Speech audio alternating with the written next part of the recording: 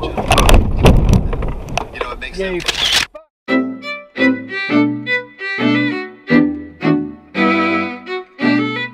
Hi everyone, welcome back to my channel, and this morning we're going to do our Sunday grocery shopping, but this time we have to walk from our place to this marketplace because we don't have a car.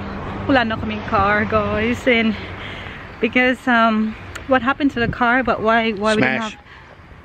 Had a smash. I ran into the side of a woman in a Mercedes after she ran a red light, and so my bull bar is all damaged, and it was supposed to take a week and it's now taken 2 weeks. I was supposed to get it Friday, now it's going to be Monday, so let's see. A good thing about what happened to the accident is that we had the dash cam in the car. Oh yeah. This lady hit his car. Well, it's already a green light on his side, but then the woman still keep going, and I think she probably on her phone. Oh, for sure. The interesting thing about that, my dash cam, it's a cheapy dash cam, and often if it's been going for a while, it's not recording anymore, and you don't find out until we go camping or something, and I want to get the video for going up the beach, and suddenly you find out it hasn't recorded. But fortunately with this one, I actually thought, oh, maybe the traffic cameras have got around. I thought of calling police or something to try and get that. I think that's a bit of a hassle. I'll only do that if it's a real serious accident. But when I got home, I thought, oh, that's right, my dash cam, and I took it down.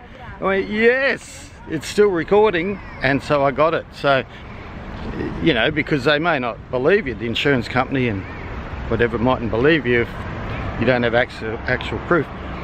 So fortunately it showed the green going, it showed this old fella walking across the road, and then it showed her coming in front of me, and if I hadn't have hit her, she probably would have hit the pedestrian who was crossing over just over the way. So it's probably a good thing that I did. So I'll show you the video of what happened to Rose's car when that lady hit her.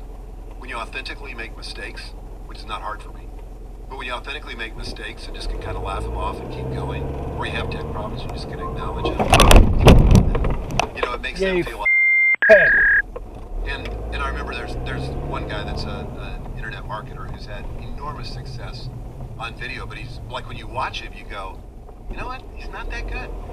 I think I could do that, and it empowers you in a weird kind of way.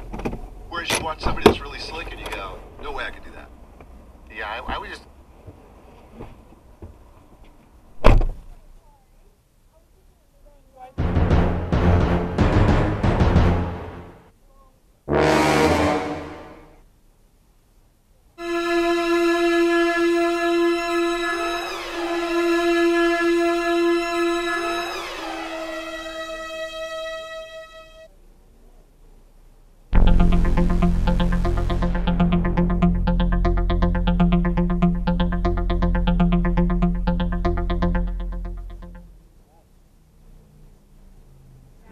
So we're here now at the market, so we'll have to start now our shopping. I think we have to go first to the Eggman. Yeah, let's go to the Eggman. Yeah. So we're done with our grocery shopping, and now we're heading to have our lunch first before going home. So it's not too bad, it's not that heavy because we just bought what we really need for these few days until we get the car back. So we're going to have to have for our lunch.